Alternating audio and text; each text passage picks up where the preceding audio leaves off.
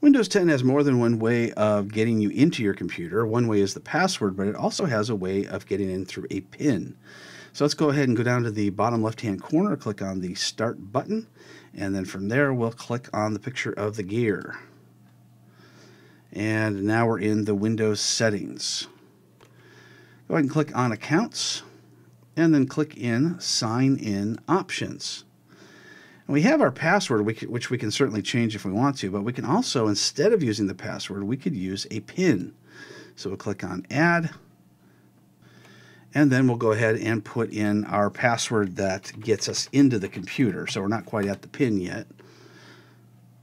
Now we have the option for the PIN. Okay, so we verified, we know what our regular password is. Now we can put in our PIN. So put in the PIN. When you're done, you can click OK. You can also click on PIN requirements, and you can see it has to be at least 4 digits long. Can't be a number pattern such as 1, 2, 3, 4, etc. Go ahead and click OK. So now when I go to log into my computer, I can now log in with a PIN rather than a complicated password, so I can get in a little bit faster. It also may make it less secure, so you need to make sure you have a good PIN that's probably a lot more than 4 digits.